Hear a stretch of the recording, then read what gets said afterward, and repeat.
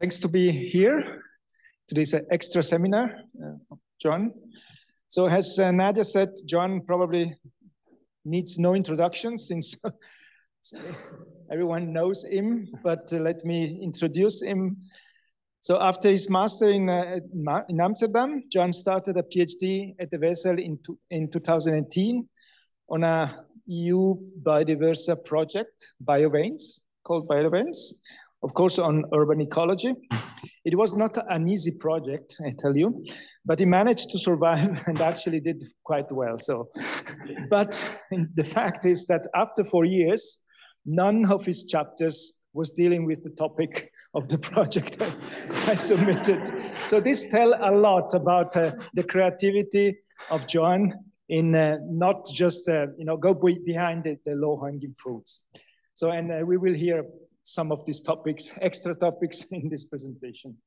So after the PhD, Joan did 2 years postdoc between WSL and EAVAG, during which continued publishing data from the different projects and made an important contribution to my current Synergia project by leading the plant survey in 180 green spaces in Lugano, Geneva, and Zurich. So today, Joan will leave WSL, unfortunately, after 6 years with an important legacy of 16 papers in peer-reviewed journals, half of which as a first author. So I think it's a great achievement, and several others are submitted or in review. In January, Joan will move to the Technical University of Munich on a mobility fellowship, and will work together with Monica Egerer, who is a well-known urban ecologist. And during this time, he will remain as a guest, scientific guest at the WSL. So thanks, Joan, for offering us this seminar titled Some Insight on Biodiversity in Anthropocene. And by the way, at the 4 p.m., there will be a small apéro in the canteen. And if you haven't signed the card and put some money in the box, there is still until 3 such things in the entrance. Thank you. Thanks, Marco, for the introduction. And yeah, thanks for coming. I know that the weather was not the best. So the time has come for my goodbye seminar. And as Marco said, I'm gonna present a bit some insights on biodiversity in the Anthropocene. You see the title has changed a bit, but basically, or in other words, I'm gonna talk of what have I done at the WSL all this time.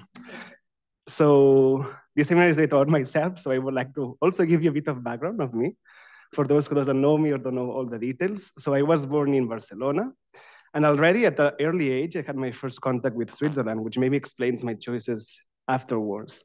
So you can see here, I was quite well integrated in the Swiss landscape, and I look quite surprised by what I'm seeing. So back in Barcelona, I did my bachelor in biology in the University of Barcelona. And afterwards, as Michael said, I moved to Amsterdam in the Netherlands to do my master's in ecology and evolution at the Free University of Amsterdam and the University of Amsterdam. And then in 2017, I moved to Switzerland in Zurich to do my PhD in urban ecology, both at the WSL and the ETH, with Marco and Loic Pellissier. So I got like the full Swiss cultural experience. Then I stayed here for these couple of postdocs, and you can see some of the fieldwork from this year. And now, as Marco said, I'm moving to Munich to start my postdoc mobility and the Humboldt Fellowship, maybe, with Monica Egerer at the Technical University of Munich. So having said that, I would like to talk to you a bit of my research interest. And I would like to start with this picture, which I saw recently in an exhibition in Zurich from the photographer Sebastião Salgado, which shows us a landscape in the Amazon, and it's titled a bit like The Paradise Exists. And it reminds us that in the earth, we have like these very wild areas still, it's like paradise kind of. But at the same time, we know that our landscapes and the world are changing very fast due to the action of humans. And this basically poses the idea of conservation, not only as a science itself, but within the era of the Anthropocene. And with that, we know that there is a lot of panels, agreements, meetings, conventions to discuss about how do we deal with all the impacts on biodiversity and humans and all these different challenges. And I think there are 4 points that for me are important from these different conventions and that I'm more personally interested. This is understanding the ecological and social mechanisms shaping by the biodiversity patterns and eco-evolutionary processes across the scales. Then there is also the need to integrate highly anthropogenic ecosystems, basically cities in my case, in biodiversity conservation schemes, developing tools to tackle both ecological and social changes and challenges, and finally quantify progress in protection measures. So throughout these different years at the BSL, through different projects, I've been working actually in these different points in two main disciplines, urban ecology and conservation biology, but not only as them as separate, but also between the intersection between the two of them. So I will start talking about the first 3 points. If I'm good on time, maybe we'll talk about the last 4th point. So the first one is about urban ecology and conservation as an intersection. But if we talk about conserving or preserving biodiversity in cities, it may not be super straightforward, or might be something a bit weird, because we know that biodiversity declines are in part due to urbanization effects. And if we think about the first cities, we go back in history, they were probably not much related at all with conservation. Like the first walls, not only were to keep humans out, but probably to keep the wilderness out of cities. And this is how it was during ancient times. And actually we know that urbanization and the appearance of cities all over the world had main profound negative impacts in the surrounding environment and ecosystems. We have evidences Europe or in the Mediterranean, in Africa, in America, and so on. More recently, and maybe in a more visual way, here you have like the current image of New York. But if we go back to how it used to be when the settlers arrived, we can see like basically main disruptions on the landscape. But this is also visible in regions of the world that have a longer urban history. Here you have the metropolitan area of Barcelona in the 1947. So you can see it's basically a matrix of small towns and agricultural areas. In a period of less than 80 years, it has changed quite a lot. So obviously, urbanization involves habitat loss, disturbances, stress, invasions, exclusion, etc. And altogether, at the end, reduces biodiversity and leads to what we know as biotic homogenization, few taxa appearing in most of the cities. And it's because of this that historically cities have been considered as ecological deserts, as Charles Elton said. But at the same time, the narrative regarding urban ecosystems, biodiversity, and conservation has evolved a lot. And not only in science, but look at these different stakeholder interdisciplinary products, you can see that the focus on urban nature and potential for conservation is quite broad upwards. So how did this happen and why did this happen? I think to answer these questions, we need to review a bit how the conservation frameworks have evolved since conservation biology was formally started as a discipline, and how this has influenced like the establishment and evolution of urban ecology and the intersection with conservation biology. And I will use this paper from Georgina Mays, which I think is very good in summarizing this evolution of thought. So the first conservation framework that we have from the 1960s and that still exists nowadays is this one called Nature for Itself, which is based in wilderness, pristine areas, protected areas, and is by definition, in my opinion, anti-urban, because urban areas are not pristine or wild at all. Around that time that these conservation frameworks appeared, urban ecology was established as a formal discipline. People have done urban ecology before, especially in the Second World War, but it's in the 70s when it's established as a proper discipline. With the establishment of two actual schools of thought, the Berlin and the Baltimore schools of urban ecology, with different focus and that provided a lot of information, especially on the ecology in cities. So trying to do ecology inside urban environments in these habitats that still look like more natural or remnants of natural areas or semi-natural. At that point, though, cities are not seen yet as an ecosystem.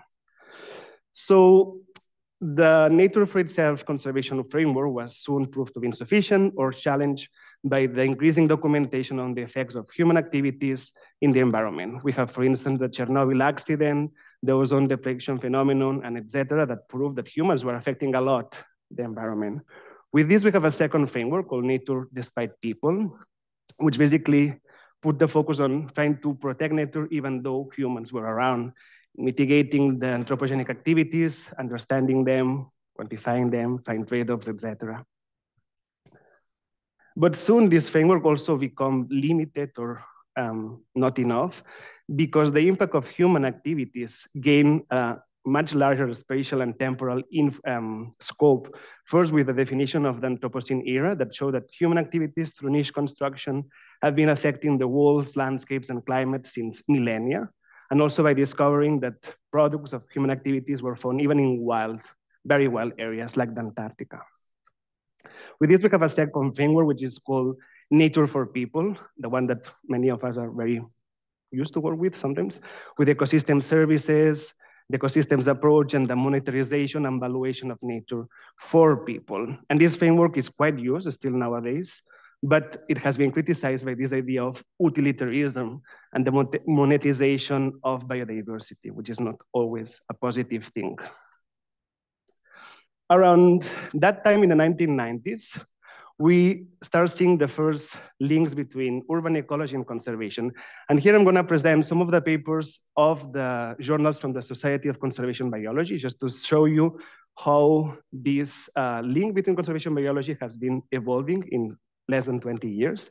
So in 2006, we have the first papers that basically, this thing has been corrupted to date, okay. So the first one is called Conservation Where People Live and Work, but the second one is actually called the Pigeon Paradox, the need to preserve urban biodiversity for conservation, just that the PDF, it has moved a lot. So these two papers basically suggest adding or moving conservation to cities for three reasons. First, because current conservation is insufficient or was insufficient at that time, because they recognize that connection and exposure to nature and wilderness increase awareness and willingness for conservation elsewhere, and that these human-nature interactions were increasingly more located in cities. At the same time, because they call it like this pigeon paradox, urban biodiversity was not valued at all. They were thought to be composed of basically pigeons, very dominant species with lack of rarity, with a strong influence of invasion and competition. So this leads me to the last conservation framework, which is the people and nature. And this one is completely a change. Conservation biology is not anymore within the ecological disciplines, but it gets integrated within social disciplines, political, geographical, concepts like environmental justice, colonialism, injustices, equity, are starting to gain a more bigger impact to also be included in conservation. And we have something very interesting or very important, which is the definition of socio-ecological system or socio-ecological ecosystems, basically. And this has a lot to do with the mention of novel ecosystems by Richard Hobbs and collaborators, which basically recognize that many of their ecosystems were kind of shaped by humans in a way or another, and that they have a role for conservation and for restoration. This generated a lot of debate at that time. I'm not going to enter, but for urban ecology, this was very important. But this framework that looks a bit like, at that time, looked a bit like very challenging and novel, is something that humans have known since a long time. Sometimes you just need to travel back 2,500 years to see that this idea of a socio-ecological system was already in the thoughts of ancient historians or philosophers that even didn't know a lot about ecology. So in this quote from Cicero, he starts talking about the fact that humans dominate nature and says like total dominion over the produce of the earth lies in our hands. Then he brings some examples of how humans are shaping the land. But it concludes with something that for me is quite important, saying, and in short, by the work of our hands, we strive to create a sort of second nature within the world of nature. And this for me is the first mention to what we could say novel ecosystems or socio-ecological ecosystems. So with that, urban ecology also evolved, continued to evolve. And already in the 2011 or during this decade, we see that conservation in urban areas has acquired different dimensions. Cities are recognized as an ecosystem now at this point with the increasing data that show all the biodiversity that happens in cities and how it's assembled. And we're starting to have reports about data that allows to compare urban ecosystems with natural areas, with agricultural areas, and that starts to giving value as the city for itself. You see the number of papers documenting urban biodiversity has increased a lot. And I just learned yesterday that apparently Marco was one of the 10 most productive authors within this period. So congratulations. So some examples in Zurich, for instance, regarding plant biodiversity in 2 sampling campaigns, one in Europe in 5 cities, and the other one in Switzerland in 3 cities. We sample over 2,000 and 1,700 plant species, which is actually a lot. Or regarding the animals, this is all the data that has been compiled by Marco and his minions, including myself. So you can see like a lot of invertebrate or mostly invertebrate species. And these are species one would expect if there was a lot of competition and invasion, that they were basically hyper dominant with not that much rarity. But if we study the diversity distribution, here in the x-axis you have the species identity, and on the y-axis you have the abundance. We see that few species are super abundant and super widespread. They're very common. But the vast majority of species actually have low abundances and they are locally distributed. They are rare. And this distribution of biodiversity basically resembles one of the few universal laws in ecology, which is like this rarity diagram. In addition, we know, and this paper showed like very recently, that we have species of conservation concerns that can or only persist in cities through human activities and active conservation and restoration of habitats. And yeah, the intersection between urban ecology and conservation is still evolving. And now we see like this interdisciplinarity with the addition of social equity, anti-colonialism, racism, environmental justice, social justices, and so on. With the development of a last branch of thought, which is ecology for cities, and it has like this interdisciplinary definition.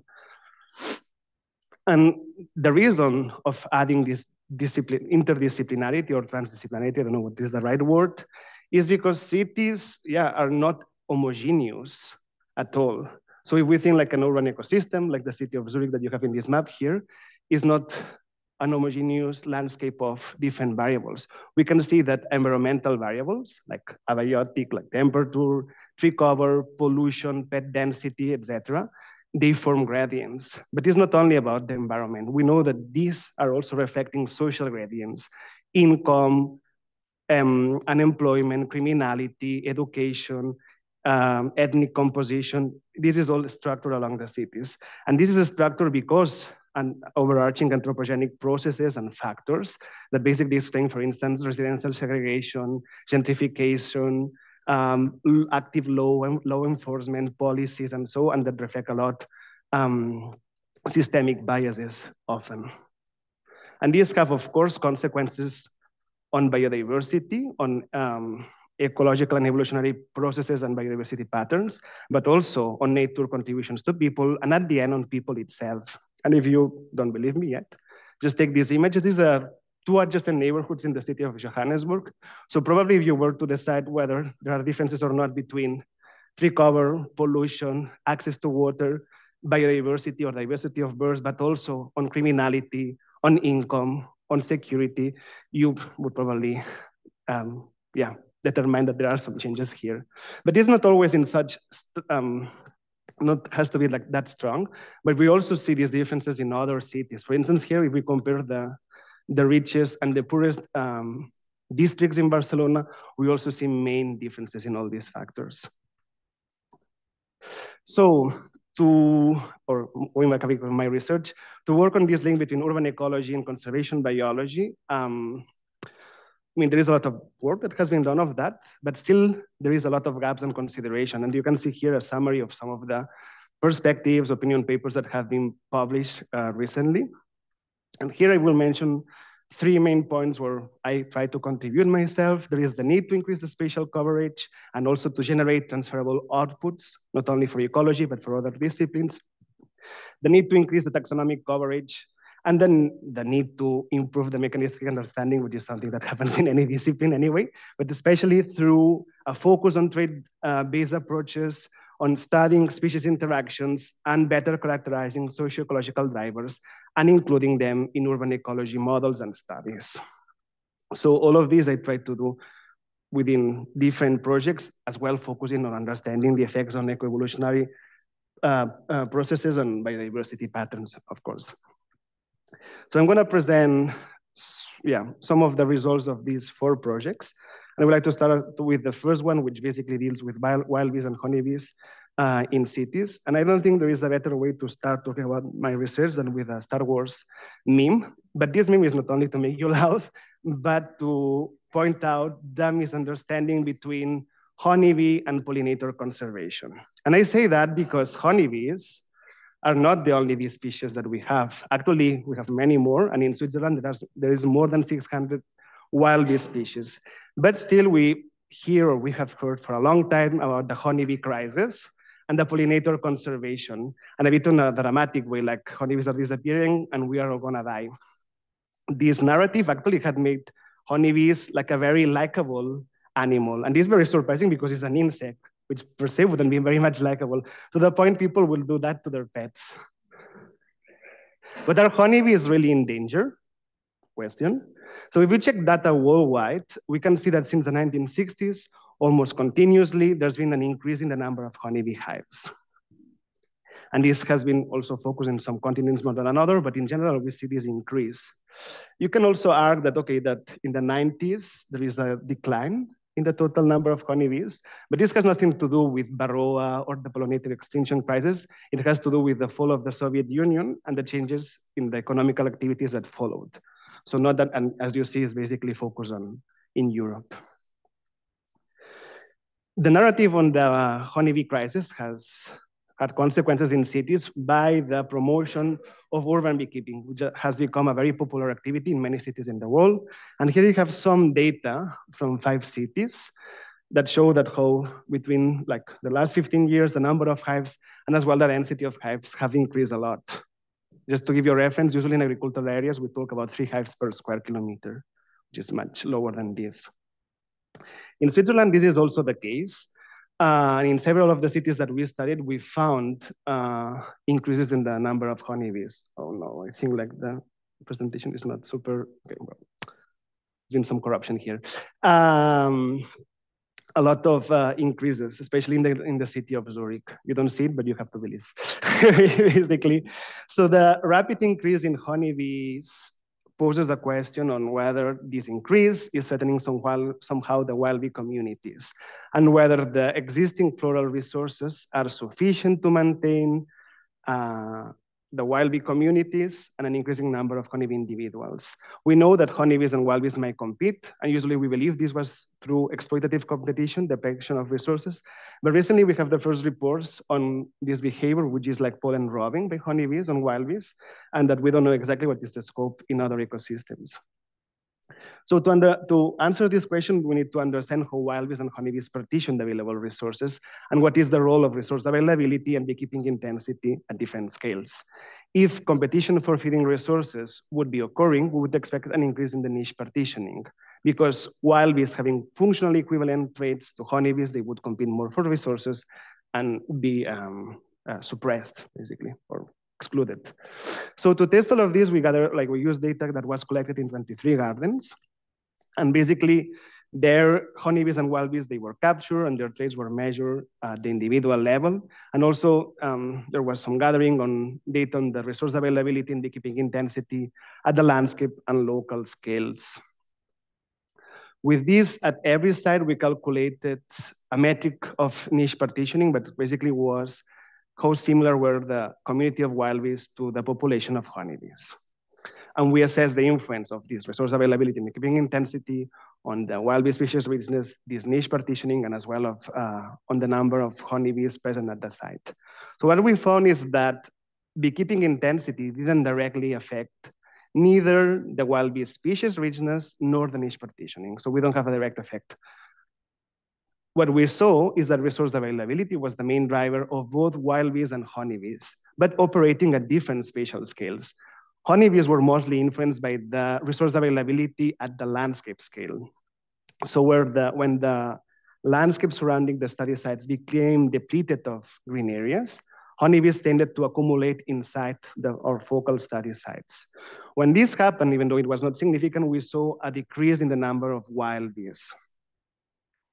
On the other hand, wild bees were mostly influenced by the resource availability at the local scale. When sites had more plant diversity, they had more wild bee species and therefore more niche partitioning by the addition of new phenotypes.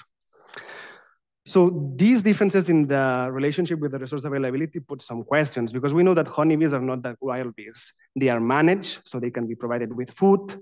They are distributed mostly following human decisions, and they are maintained. They have larger foraging ranges, they are super generalists, and they have this capacity of concentration and dilution effect according to what happens in the landscape where they live. Whereas wild bees, they are more or less constrained to the sites where they nest. And we know that the hives in Zurich, since the moment this data was collected in 2016, have increased quite a lot. So how is this affecting honeybees is not super clear. We also know that the problematic or the potential regulation is not only ecological, because urban beekeeping is a social ecological system, or beekeeping in general. Here what we studied is, and it's very important to know how beehives are distributed according to the different beekeeping actors. And I say beekeeping actors because it's not only individuals, but could be companies, hotels, business, the municipality, and so on. And here you have data on 3 cities where you see, like, on the x-axis is the different beekeeping actors, and on the y-axis you have the number of beehives. And as you can see, the majority of beekeepers have very few hives. They have between 1 to 6. And a small fraction of them have a large number of hives. So we see like an imbalance or an asymmetry in the distribution of hives. For instance, the Hotel Marriott in Zurich has 22 hives in the rooftop, to give you an example. These poses like main problems that were a bit like summarized in this article in the Washington Post, because the demand and use of these floral resources, which are a common good, is completely asymmetrical between these players. Some of them are actually consuming much more than the others. Few of them are consuming much more than the vast majority of the others. This was a bit summarized by the comment of this user called Salad und Pizza, saying, like any society fighting for a finite supply of resources, an overwhelming number of one group will dominate and overpower lesser groups. So this is a bit like the conclusion that we are dealing now with urban beekeeping, not only in these cities, but also increasingly reported in other cities worldwide. So we go to the second project. It's hoping more or less on time, but we will see. So this one it deals a bit on the distribution of biodiversity, or producing outputs to study the diversity at the city level and to transfer that to other disciplines. And this is one of the main problems. How do we solve ecological, urban planning and society problems with new outputs? And this is a recurrent topic I would say, within urban ecology. But it seems that spatial biodiversity models, which are predictive models that include, for instance, species distribution models, species richness models, and basically at the end produce maps, could be a tool to not only solve ecological problems, but also transfer it to other disciplines. As you see, like mapping, as they say in this quote, is something that it's very human, and it's quite useful in general. But the question is, can we apply spatial biodiversity models in cities? Is it even possible? So we need both predictors and responses. And we know that the availability of predictors at the right resolutions is increasing worldwide. Regarding the responses, we also know that the community science tool is providing a lot of data, like GBIF. And even though this data is not perfect and has several limitations, it can be put into practice for making these spatial biodiversity models, as you see for the city of Los Angeles. Other cities, especially rich ones, they have good data sets on biodiversity, like Berlin, Zurich, Paris, London, and so on and so forth. So here we use the data for Zurich that was collected during 10 years in 252 sites, which were the most common urban green spaces in the world, basically. And here we use data on 12 taxonomic groups, and we collected several predictors representing socio-ecological conditions. With this, we perform the species distribution models and the species richness models. So I won't go a lot in detail with that, but I will show you directly the outputs that we got. So on the left side, for those not familiar, this is the city of Zurich. And on the right side, you can see the predicted number of species of the different taxa. As you can see, well, this is not continuous, obviously. We can see different type of information and peering, which to start has some implications for ecology. This allows us, for instance, to see hotspots and cold spots of the city, to identify gradients. We can check the influence of different predictors, and so.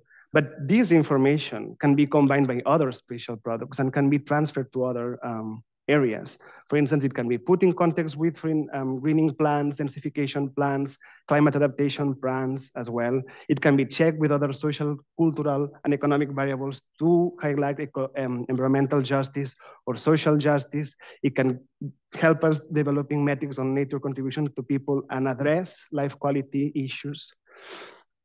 So a simple approach that we did in this first paper was to check the management implications. So we basically overlapped the predicted values with different habitat categories that basically were defined based on the management. And what we saw is that green areas with low management, like they were not cut that much, meadows, basically, they were having much larger biodiversity than lawns.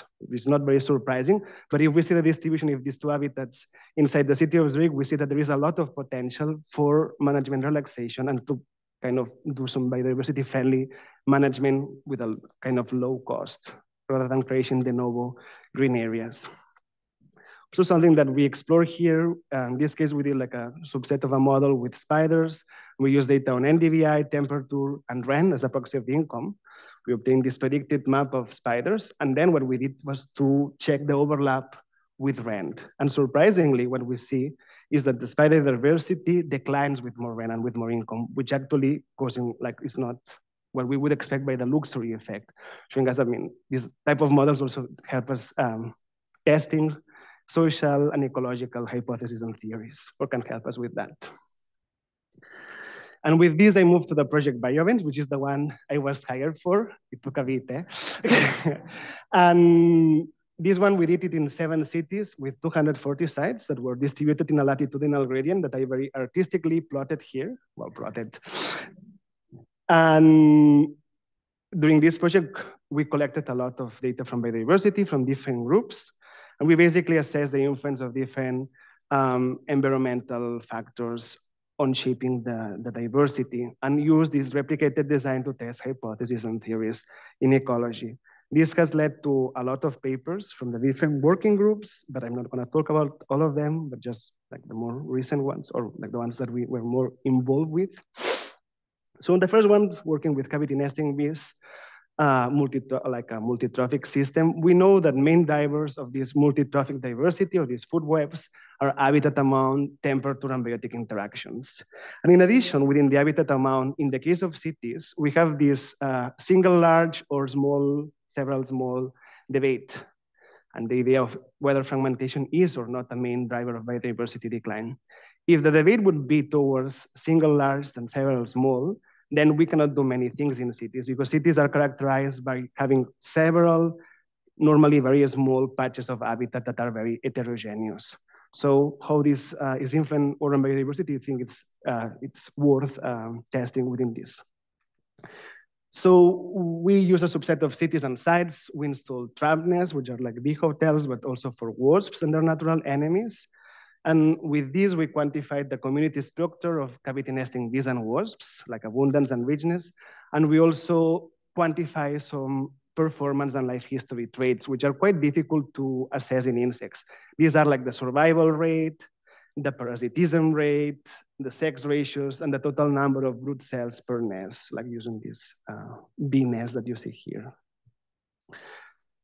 So what we found first regarding the community structure of host richness and abundance, we saw that along urban intensity gradients, mostly defined by changes in the amount of green spaces at different buffers, we saw a decline in both species richness and abundance. So more urban intensity, less green around our study sites, less species, basically.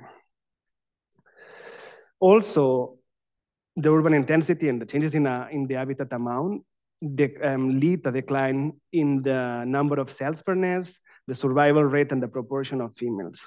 And all of these together show us that this idea from Leonard Farik about the habitat amount hypothesis, focusing on this debate between patch size and isolation and changing habitat paradigm, is something that is actually quite enlightening for urban ecosystems because it helps us understand why some areas in urban or some sites in urban areas can sustain biodiversity through the existence of this network of small patches that are accessible within a local landscape of the focal species, which is the case that we see here.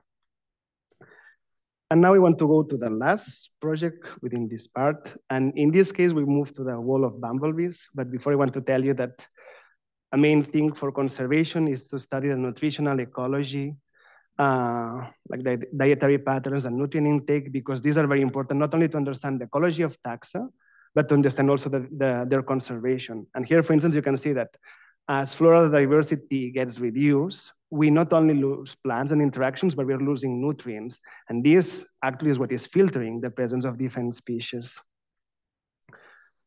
We had like some studies on the diet. So in these trap nests, because they're very time consuming to use, we also extracted the pollen on 4 bee species, and through pollen metabarcoding, we characterized the plants that they were eating. And this actually shows us that these bees that were very distributed in cities were not only generalists, as one might expect it, but they were also like following a continuum in feeding specialization and strategies. We had, of course, a highly generalist bee that fed on many plants and species, but we had a highly specialist bee that basically focused on 3 plant species. And then we had some intermediate generalist bees, Osmia cornuta and Osmia bicornis, that fed on different species, but within some preferred families. And this actually is quite interesting to see, because this distribution is also quite explained by human activities. So the stick specialist occurs because their target plants are widely distributed and is linked to a relaxation in mowing management. The intermediate generalists are also quite distributed because the preferred plants are usually woody species from families that are also selected for humans for gardening and for urban forestry, and that might compensate for resources in areas where herbaceous vegetation is not that distributed. And the last one, the generalist species, because of the broad preferences, it can shift to novel resources, for instance, exotic plants, when the environmental conditions are quite hard. And this explains a bit the distribution over the city. So going back a bit with the bumblebees, we know that floral resources vary or can vary between land uses, for instance, between urban and rural areas. But how this is affecting ecological and evolutionary processes, like changes in the interactions, but also in the phenotypic traits, is not super clear. So what we did here is using data that was collected in 3 urban and 3 rural regions in Switzerland, where 2,000 bumblebees of 2 species, Bombus pascorum and Bombus lapidarius, were sampled by Helen Eggenberger. And basically she quantified, like she measured different functional traits like body size, tongue length, and so, and discovered that urban bumblebees were smaller in general and more phenotypically diverse than their rural counterparts. And this opened a question on what is the link with the nutrition of the bumblebees, because if they are smaller and they have smaller tongue lengths and so, how are they eating? Is it affecting at all? So to do that, or to understand that, we use also, again, pollen metabarcoding techniques to characterize the dietary patterns, what plants were in the pollen of the bumblebees. But we also use chemistry analysis to also understand the nutrient intake. What is the value of amino acids and fatty acids of the plants they are eating, because this is actually what it matters more. So this is a work in progress. I cannot tell you the full picture yet, but we know that regarding morphological traits, urban bumblebees are smaller than rural ones. And we discovered that regarding dietary patterns, urban bumblebees, here in this figure in the blue dots, are eating or have a much broader diet. They're visiting or collecting pollen from many more plants, from many more functional groups, and from many more phylogenies than their rural counterparts. We couldn't see a link between the morphological trait variability and the dietary patterns. And now we're waiting to see what is the relationship with the nutrient input.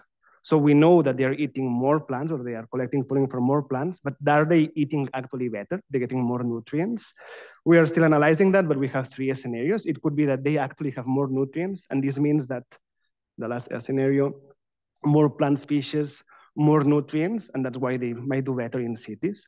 But it could be the contrary, that they are actually having worse nutrient intake, which means that this large number of plants is basically trying to compensate for changes in the plant assemblages and the diversity distribution of plants in urban ecosystems, which is quite different from rural areas.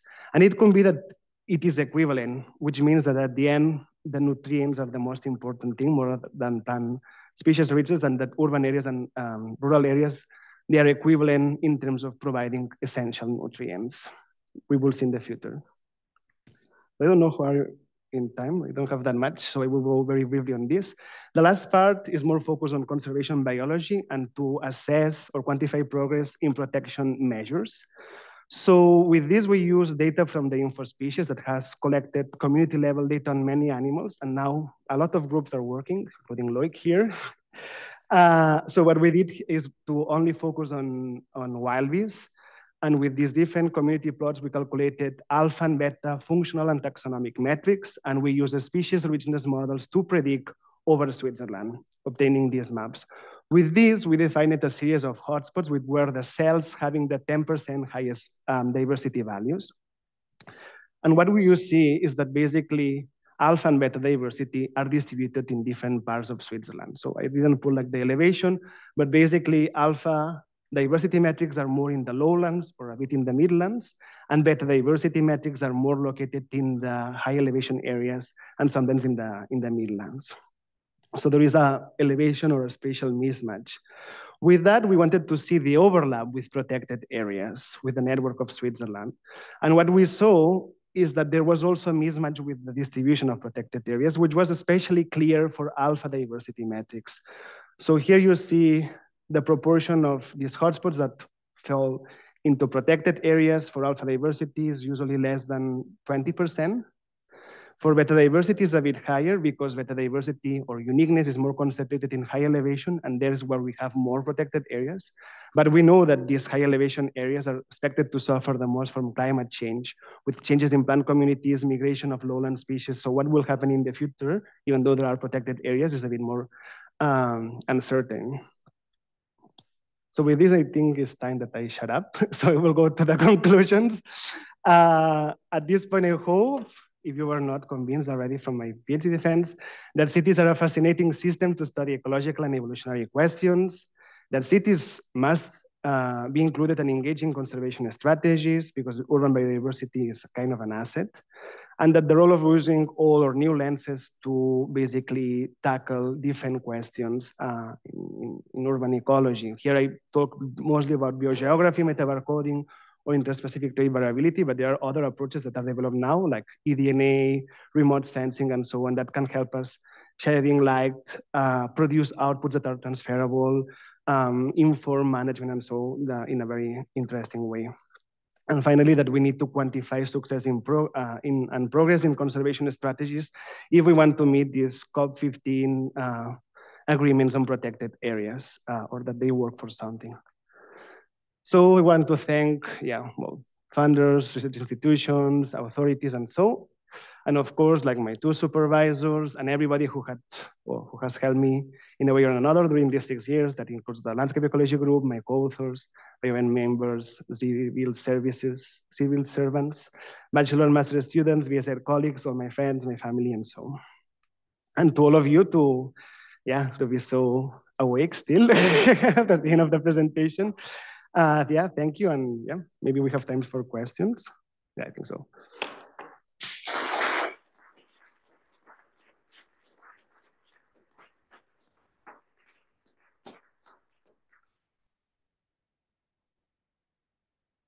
Thanks, John, for this really fascinating tour de force. I open the discussion if someone has questions. Otherwise, I have to start. Even though, I know too many. Francois has a question. Okay.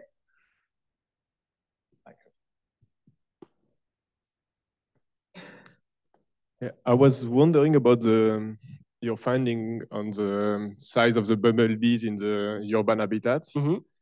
I have seen the opposite results, so bigger bumblebees in the cities. That was explained by authors like as a better ability to disperse, so to visit few patches that are in different locations.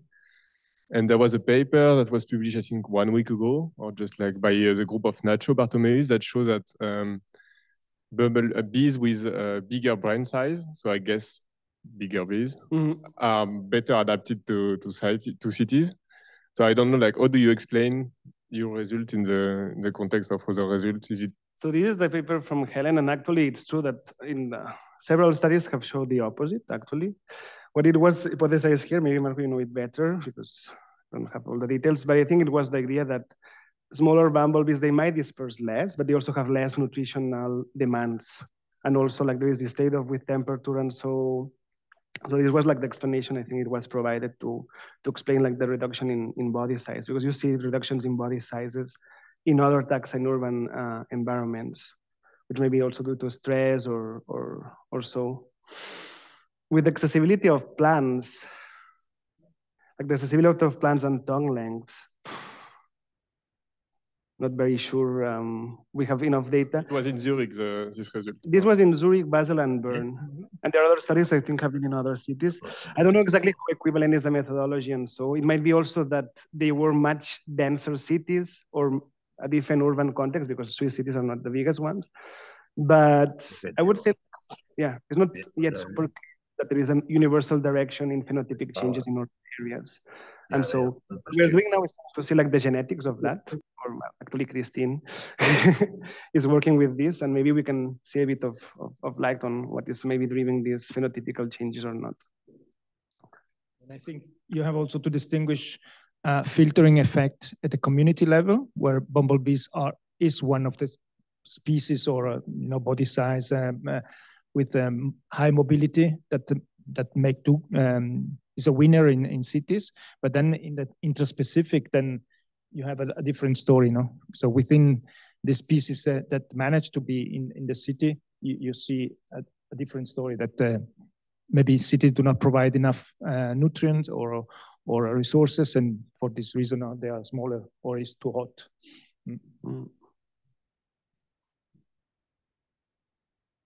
I have a question related to the mosaic you mentioned, that is the fairing hypothesis. So, I mean, I don't know whether we distinguish which type of mosaic, so which type of patch were close to the other, whether it matter or not. But I think in the context of complementarity and supplementarity theories, this might be important, no? Whether you can have like a mosaic of different habitats, but most of them maybe they are not very suitable. So do you think this topic could be important to understand? I think this will help us understand more the effect of habitat amount through going more to habitat quality. But I think like the concept between amount of habitat still works when we have like this more general consideration of the green spaces.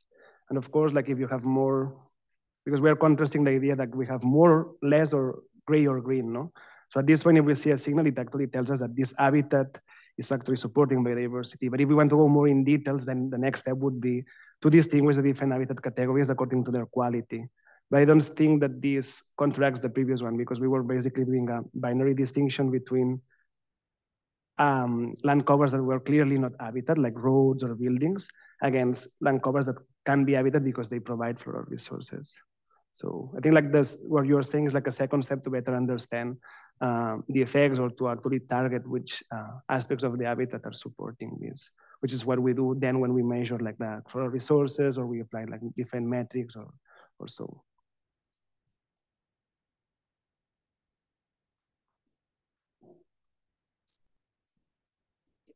Thanks a lot for the very interesting and covering a lot. How your presentation covered a lot. I had a question about your results on the luxury effect, and how you mentioned that in Zurich, like there was a decrease in biodiversity with an increase of rent. And I mean, usually it's rather the opposite that's seen, or at least the decrease in greenness with the increase in rent. How would you explain it? I mean, actually think about Zurich. So, I mean, like the luxury effect is true that, I mean, it's one of the first ones that was detected, and it applies to several cities, but it's far from universal. It's something that has been seen a lot, because it's not only the income, but this intersects with other social and economic and cultural variables. For instance, in the US, the luxury effect explains a bit, but the racial composition or like ethnic composition explains much more than the luxury effect, because there is a history of structural racism. So you wouldn't detect it only with the luxury effects. In the case of Zurich, it's a bit like an exception of cities, but it's also going on the direction of other cities is like many new areas that are developed are not that much green. So if we think in the city of Zurich and we know, like think in poor neighborhoods where we have the Genossenschafts, there's a landscape of green with a lot of big buildings, no? Because that was the philosophy of urban planners between the 1920s to the 80s. But nowadays, people like big towers, very dense, and if we think like in Europa or Harbouring is one of the most expensive areas of the city. It's not very green at all. The other very expensive area of the city of Zurich is the Niederdorf, the old town, which usually by definition are also not very green. So there is not necessarily always a universal, the luxury effect is not a universal law, and it also has a lot to do with the planning visions, needs of the city, like in this case, densification, and also preferences, like architectural preferences, and so, which also explain a bit what is happening in Zurich. In other cities, you see, like in Barcelona, is more clear, the luxury effect, but it's true that new areas that are built with these big towers also tend to have less green areas in general, which is like also how architects build a bit in several cases. Thank you. And if I can continue, how would you continue with that in regards to like densification discourse? And so actually, this is a bit like what I'm going to do with my next postdoc mobility in Munich. So the idea is to see the mismatch between biodiversity and also not only in ecological terms, but checking how it relates with social, economic, and cultural factors, also for instance, residential segregation and so. And it would be nice if we can actually model the influence of scenarios, like for instance, densification and so. I don't know if climate change is going to be like a reality, depends if the cities have models for that, but at least on densification or on greening strategies. So it's important, and actually tells us also some information regarding equity, access to green, perhaps tangentially environmental justice and so. So it's definitely a field, and I think spatial models are a way of addressing that. Thanks a lot. Really interesting.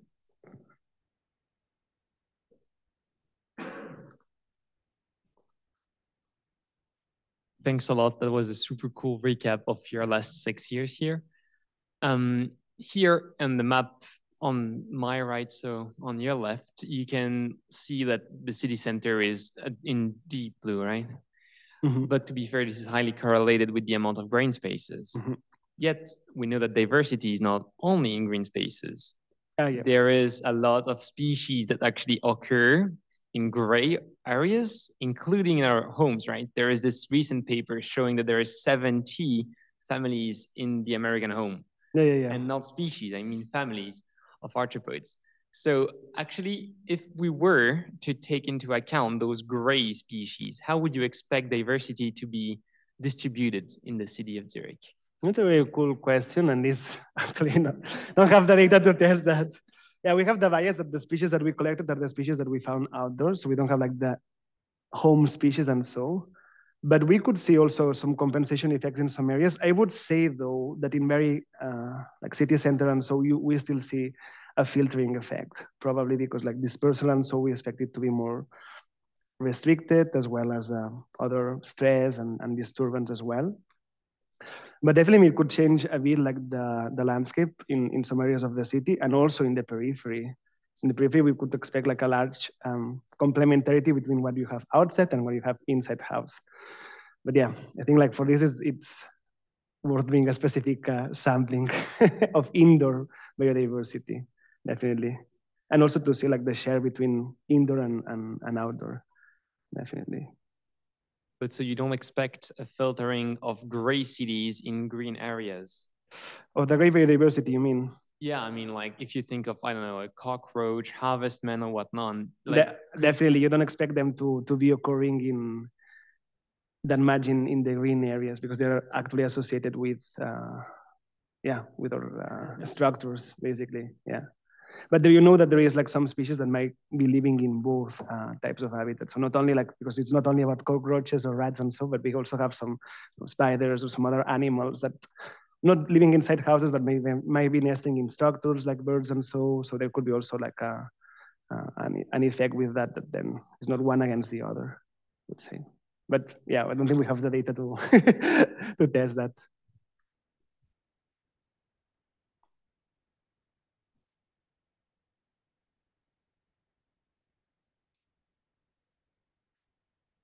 There is a long history of studies with some, I think, epistemological bias, taking, studying urbanization along gradient from rural to cities and showing that cities are bad, or are, the interactions reduce, or the species richness reduced. Do you think this type of studies comparing natural and cities, just to understand how cities transform or how different it is still valid, a valid method to understand cities? Or should we, when you study forests, you don't go outside in the meadows and see how different it is. You study different forests, different structures. Do you think that this can we still learn about how I think cities works by comparing natural systems? Yeah, I think this is an ongoing question that doesn't have a clear answer. I think it depends on the scope of the question. If we use focus only studies inside cities, then we can answer a lot of questions. We can see what happens inside the city. But sometimes considering ecological gradients in a continuous way, also going from the city to the countryside or to the other ecosystems, is also interesting, because we know that it's not black and white, that we change abruptly. We see that the abiotic, biotic, social variables are actually changing continuously. And sometimes this approach can also tell us or better understand what is the contribution of these different predictors in shaping, for instance, biodiversity responses. And so what I would not find maybe that useful is all the time comparing cities and countryside, because we know they are essentially two different land uses which serve different purposes, and we need both of them. So, but actually to study how the predictors changed, having gradients that are outside cities, I don't think it's that a bad idea. But also answers other different types of questions. And so when we study elevation gradients, and so we go through a lot of ecosystem types, and this is because you're interested in quantifying the effect of different predictors along these changes. You don't only focus on forests against meadow, you basically do a transect all over. So I think with land use changes, that can be a valuable approach. Okay. Any other question before closing? Lloyd? So I have an announcement. So don't forget, the 6th of December at 3:30, there is the Biodiversity Symposium titled Biodiversity and Net to Zero.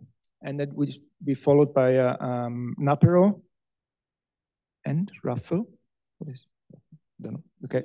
So, and there is a way to register. So you have to register in the web, in internet. Okay. So thanks for Joan for this nice talk. And